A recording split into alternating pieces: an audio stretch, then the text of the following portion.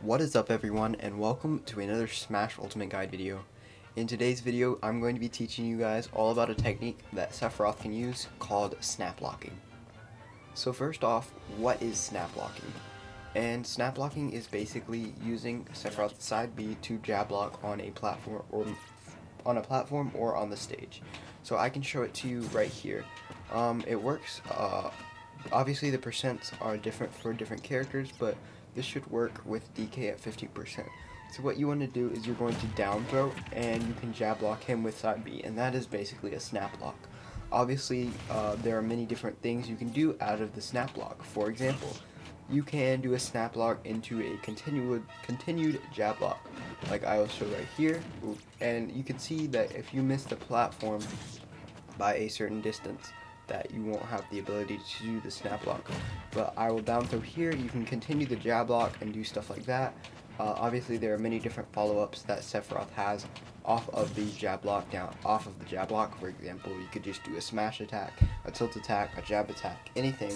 But the benefit of the snap block is that it adds special pressure, as you can get the side B to float around them, which means that now they're going to be jab locked and put on the defensive. So something that I found really useful from it is that you can actually do jab lock. You can just get 2 side Bs for free. Obviously you'll be put in disadvantage, but you have now the 2 floating balls that will cause them to be under pressure for a certain amount of time. You can also, if your opponent does not tech from the ground, you can do a jab block that balls through the stage, like similar to that. I messed it up a little bit, but these are very, very situational. Obviously, you're gonna have to get your opponent in a very good position so you can push them off like that and continue the jab block like that. There are many different things that you can do this. Obviously, when you do the platform fall jab block, they will be jab block. It'll be a jab block reset. So you'll push them off, and then you can hit them with 2 again, and obviously there are different follow-ups off of that. But yeah, snap blocking can be used in many different ways. For example, if there was a top platform up here, you could do. I've seen some people do. They'll up throw, and at certain percents, it will send them into a situation where they're forced to tech on the top platform up here. And if they don't tech that, you can do a snap block, land on the platform, and then you can jab block them up high. And since they will be having that pressure of the ball sending them around them, you can use your decently strong up tilt to send them high in the air, where it will eventually kill them off the top with the side B. These can be used in multiple different scenarios, as he can snap block on all the different platforms.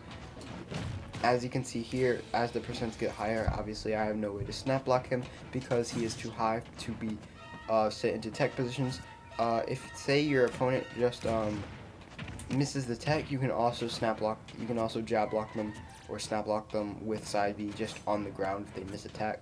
And this can happen sometimes when your opponent is on the ground and you use fair at higher percents when it has bigger knockback, or when you use back air.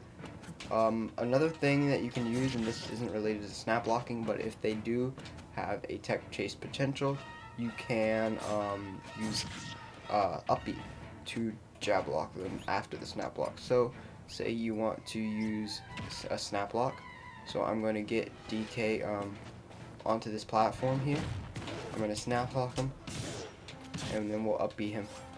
You can see that it isn't true, but it does send your opponent into a situation where they are going to be forced to do a certain option.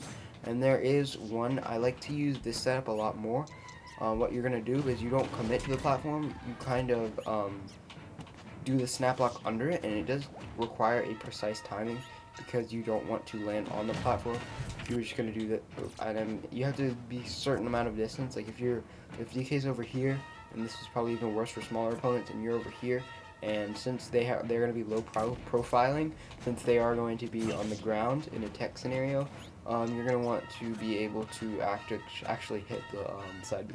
So I'm going to try to do a snap block like this, and if you can get it in a certain percent, obviously depending on the character. See here, if he's in a snap block percent, I'm going to side B him at a certain distance. Oops, messed up. I'm going to side B him at a certain distance, a certain height, and he'll be in a tech scenario. And then you can up smash, and as you can see, up smash will cover the entire platform, which means roll in, neutral get up, roll out. Any options that your opponent chooses will be covered by the up smash. So there are many different setups, obviously, that you can do, like I said earlier with the Snaplock, but this is more advanced tech, a very situational tech that you might not always be using, but I would still say is a very useful tech for those scenarios where you do get this hex scenario, and it does give you a free side B, which is one of his best moves. So yeah, I would definitely recommend using it. But that's going to be all for this video. I hope you guys enjoyed. Make sure to hit the like button and subscribe down below. We're getting close to 300 subscribers, and if we could hit that by the first week of January, that'd be great. But thank you guys for watching, and I will see you guys in the next video.